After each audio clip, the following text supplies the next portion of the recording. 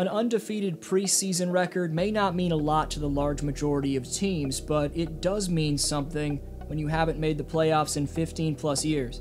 The Sacramento Kings have the longest playoff drought in basketball by over a decade, but this year they look much improved, and it could be their year to break that streak.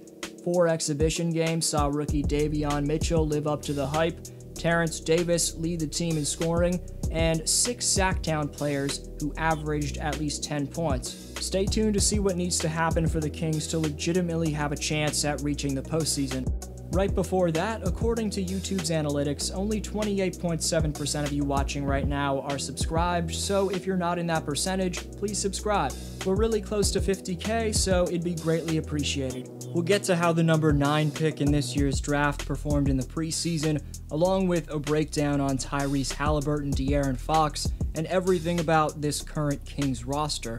But the last time the Kings were in the playoffs, Peja Stojakovic and Ron Artest were on their team. Obviously, from culture to basketball, the world's a completely different place since that time. Had a Bad Day by Daniel Powder was at the top of the charts, Borat had just been released, and the Miami Heat won their franchise's first NBA title. You could say Heat fans never had a bad day that year. Come on, man. I mean, come on, man. Come on, man. You're making money. Come on. In 05-06, led by 21 points per game from Mike Bibby, the lockdown D from Ron Artest, and three-point marksmen like Kevin Martin, Brad Miller, and Stojakovic, the Kings secured the final playoff spot in the West.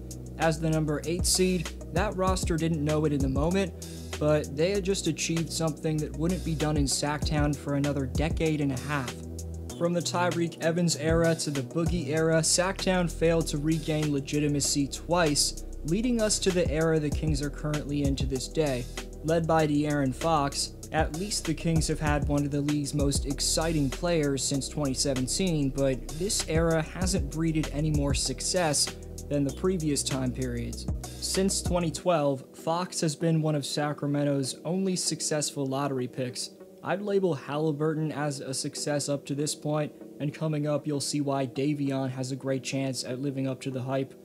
But since 2012, lottery picks like Thomas Robinson, Ben McLemore, Nick Stauskas, and most recently 2018's number 2 pick Marvin Bagley haven't panned out to say the least. Those 4 players were at least top 8 picks, so imagine what the Kings roster would look like right now if they just would have made the right picks. If you want to see a separate video where I'd redraft Sacramento's past decade, let me know in the comments. It's safe to say the Kings' biggest problem is the team's front office not surrounding De'Aaron Fox and previous franchise players with the right pieces. Once the front office strikes gold with a talent like Cousins, Tyreke Evans, or Fox, it seems like they get complacent and, for whatever reason, feel that star player needs internal competition as opposed to players that complement their skill set.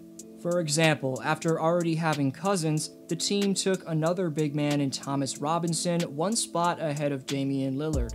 When McLemore was trying to develop, they took another 2-guard in Nick Stauskas. Marvin Bagley III isn't a finished product quite yet, so I think it's a tad early to call him a bust. It looks bad though that Marvin was taken ahead of Luka, Trey, Sexton, Bridges, and Shea. However, he was actually the right selection at the time. The Kings already had a high-volume guard in Fox, who needed a screen setter and board getter. Sadly, Marvin's been extremely injury-prone, and his first 3 seasons saw him post an average 14 points per game 3 times. Bagley needs to be a big-time threat up front on both ends of the floor for Sac Town, and at times, he can play like an all-star caliber big. Doing that consistently could make the Kings a winning ball club. It would change everything. We'll see if Bagley can stay healthy and productive over 82 games. Now for the most intriguing parts about the 2021-22 Kings. After bottom feeding and being the joke of the league for a long time, this year's squad has a different type of vibe. The modern NBA revolves around 2 types of players. 1, fast, explosive, high IQ guards on both ends of the floor, and 2, versatile big men who can handle the rock, dunk on you, and in some cases, stretch it out with a 3-point shot. The Kings have at least one of those things, as Fox, Haliburton, and now the product of Baylor, who won a national championship, joins the list of intriguing guards for Sacramento.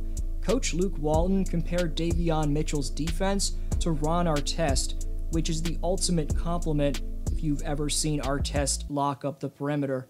Metta World Peace played 3 seasons for Sacramento. The 4-time All-Defensive Player and 2003-2004 Defensive Player of the Year had a reputation as one of the more physical players in the league.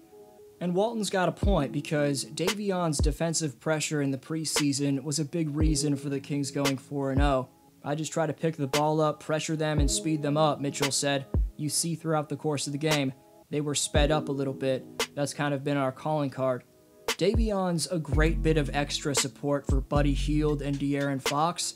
When the rookie finds a rhythm, he can light it up from deep range, as he made 6 triples in Rip City. Based off his college resume and what he's shown so far, I'm predicting this kid's going to improve the Kings' overall attack this year. His strength, confidence, and poise give Davion the look of a veteran player. That's probably because spending 4 years in college at 2 different schools and winning an NCAA title give him more playing experience than just any other rookie.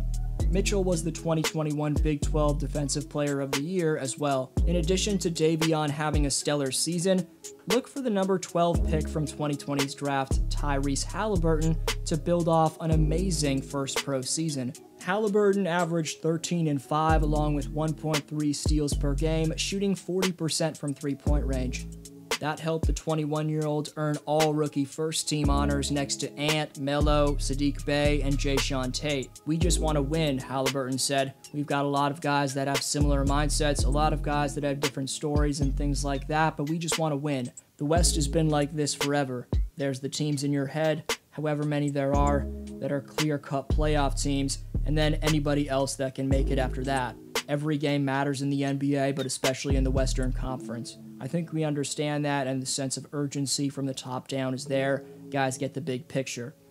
Haliburton's development is something I'll keep close tabs on this year. The guard Haliburton's playing next to in the backcourt is the best player in the game who's never been named an All-Star.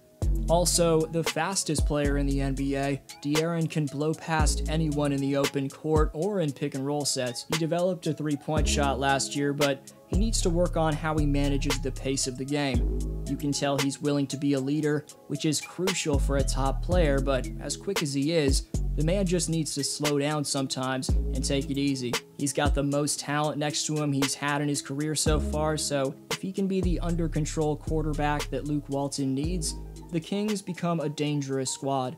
The Kings have a flurry of underrated players who they've acquired via trade or free agency since 2019. They traded Zach Randolph and Justin Jackson in exchange for Harrison Barnes, who's been an efficient 3-and-D player for Sac Town. The former NBA champion Barnes provides valuable leadership and pretty good production. Then there's the preseason star in TD2, Terrence Davis II, who just led the Kings in scoring. That only took averaging 15.3 points per game, as with Davis, Barnes, Fox, Hield, Bagley, and Mitchell, the Kings had at least 6 players who put up at least 11 points per night. That just shows you the depth of this team. Terrence Davis was acquired by the Kings in March via a trade with the Raptors in exchange for a second-round pick in this year's draft. In July of 2019, the Kings signed Richaun Holmes to a 2-year, $10 million deal.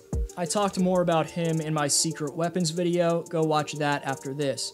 Then there were the 2 acquisitions the Kings made in 2021, trading for Tristan Thompson in a 3-team deal, and trading Chris Silva and Nemanja Bjelica in exchange for Mo Harkless. I've always liked Mo's ability to space the floor, but Tristan Thompson's offensive rebounding is a quality that any team would take on their roster. TT should really help out Buddy and De'Aaron and get them extra possessions like they've never seen before. But will Sac Town make the playoffs? The Wild Wild West gives even well above 500 teams a tough route to the postseason, but if Mitchell's even 70% as valuable as he was at Baylor, and Haliburton makes star progression and can provide something consistently next to Fox, then the Kings are pretty solid. Sacramento is expected to run a lot of 3-guard sets this season, with De'Aaron, Tyrese, and Davion getting significant minutes together. Those 3 young guards have been pushing each other through training camp and the preseason. Running lineups with all 3 of those guys is going to really help the Kings' defensive versatility. It'll be damn tough, and I'm not predicting they're going to make it quite yet, but I could see the Kings fighting for one of the final 8 seeds out west if they stay healthy. But let me know your thoughts on Sac Town's squad this year. This was D-Flow, and I'll see you next video.